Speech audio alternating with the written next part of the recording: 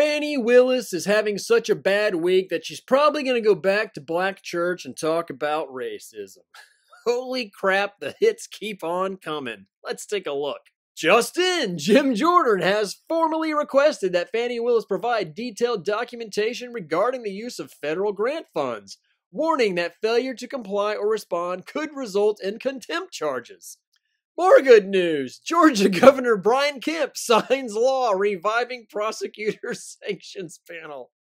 New law revives a state commission with powers to discipline and remove prosecutors. Dems fear it's aimed at Fani Willis. No!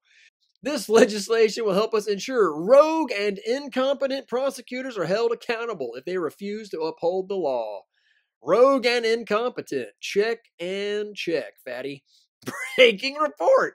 Judicial Watch sues Fani Willis for communication with special counsel Jack Smith. I really find this amusing. Man, what a week.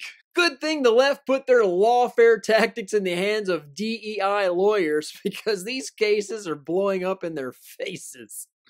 Comment below, will Fani go to jail or no, she's a Democrat, don't be stupid?